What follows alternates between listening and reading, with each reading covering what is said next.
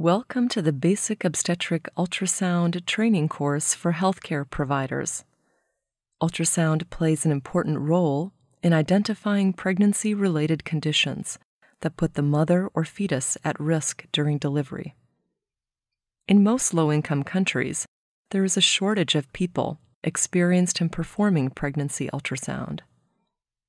This course was created to train healthcare workers to perform basic pregnancy ultrasound in parts of the world where formal training is not available. The videos, as well as other educational materials available at tinyurl.com/UW ultrasound, are designed to be used in a 2-week ultrasound course. The hands-on sessions in the trainer's guide are an essential component of this course and must be supervised by an experienced ultrasound practitioner.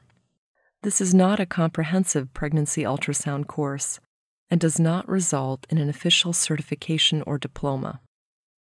After you finish the course and pass the written and practical tests, we strongly recommend you have at least 40 hours of scanning experience with clinical mentoring before you undertake unsupervised scanning.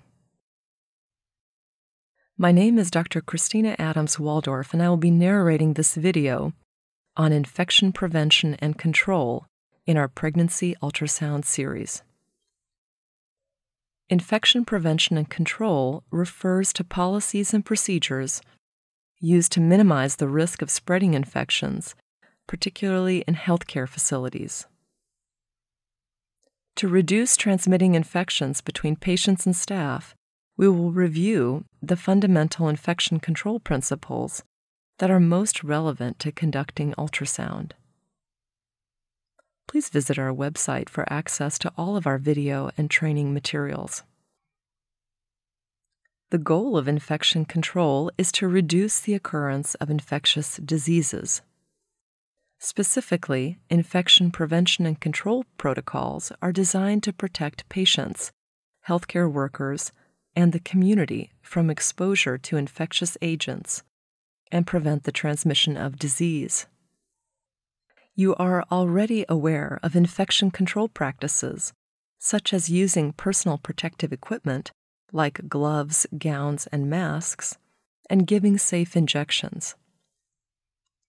3 additional infection control procedures include hand hygiene, safe handling of contaminated equipment, and respiratory hygiene. Hospitals have even more protocols, such as sterilization and disposal of infectious waste materials. We will only discuss the infection control guidelines, which are most relevant to obstetric ultrasound. It is ideal to hand wash before and after examining a patient, before putting on gloves for clinical procedures, and before leaving work. Hand washing should occur after arriving at work, direct contact with the patient, removing gloves, using a toilet or latrine, and any time that your hands may become contaminated. Please pause the video now to ask participants to explain more about their hand-washing stations and if soap is readily available. This is a good time to problem-solve as a group how to best accomplish hand-washing throughout the day for each site. The steps in proper hand-washing begin with thoroughly wetting your hands. Next, apply plain soap and vigorously rub all areas of hands and fingers, including fingernails, and between the fingers. Rinse hands thoroughly with clean water. Using liquid soap in a dispenser is preferred over bar soap. Then dry hands with a paper towel, a clean dry towel, or air dry them. Use a paper towel to turn off the tap if not elbow-controlled or automatic. There are a few key points about hand washing.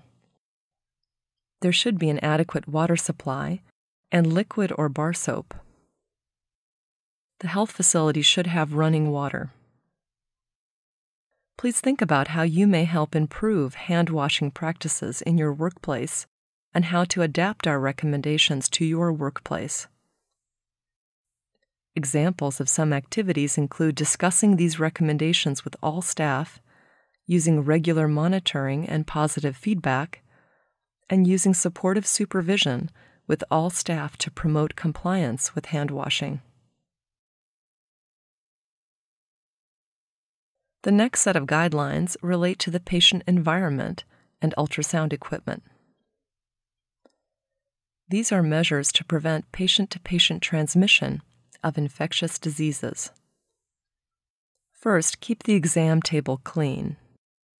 Cover it with a clean sheet or towel for each patient if available. In some areas, patient clothing, such as a large scarf, might be used to cover the table.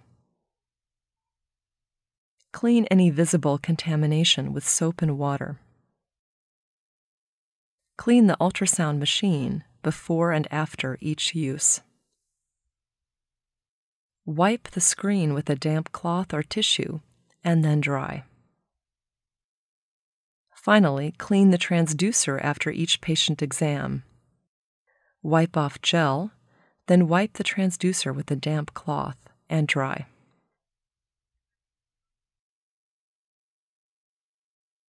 Respiratory hygiene, or cough etiquette, helps limit the spread of airborne droplet infections between patients, family, and healthcare workers.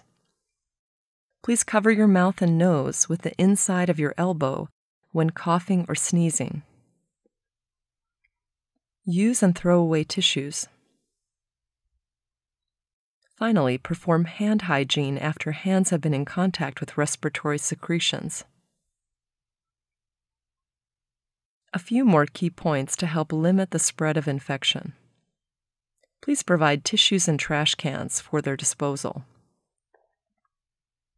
Provide areas to perform hand hygiene in or near waiting areas. Encourage persons with respiratory symptoms to wear a mask or cover their mouth with a cloth, and sit away from others. Educate fellow workers on the importance of infection prevention and control measures in all care settings and with all patients. We will reinforce these and other infection prevention and control guidelines during our hands-on sessions. Now we will discuss review questions. What is the purpose of infection prevention and control?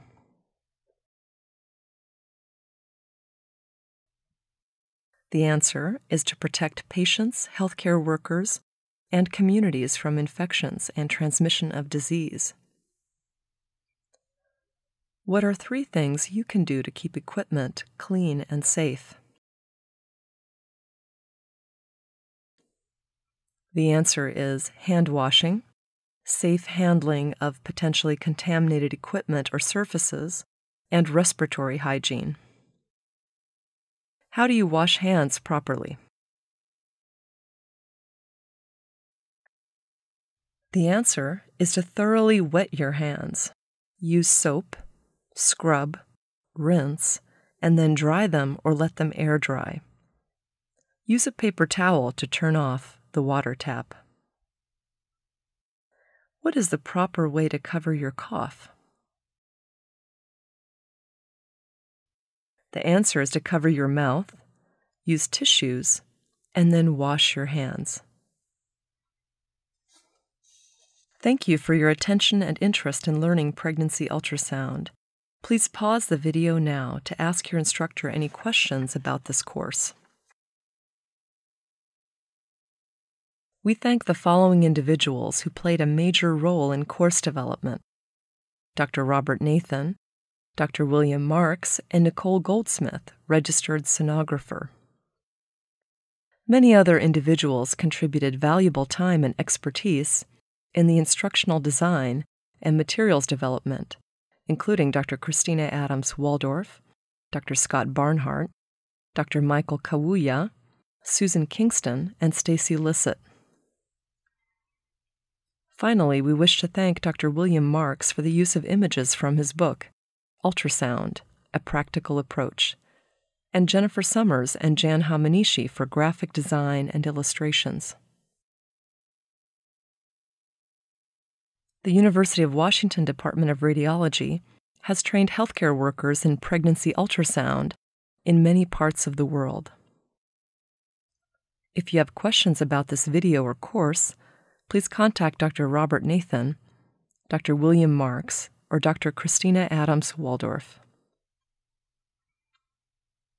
This course was collaboratively developed by the University of Washington, Department of Radiology, Obstetrics and Gynecology, and the International Training and Education Center for Health, ITEC. It was made possible through a grant from the GE Foundation. Consano also contributed funding. We are grateful for the video production sponsored by the University of Washington Institute for Simulation and Interprofessional Studies. Please visit our website at tinyurl.com/UW Ultrasound to access all of our training materials.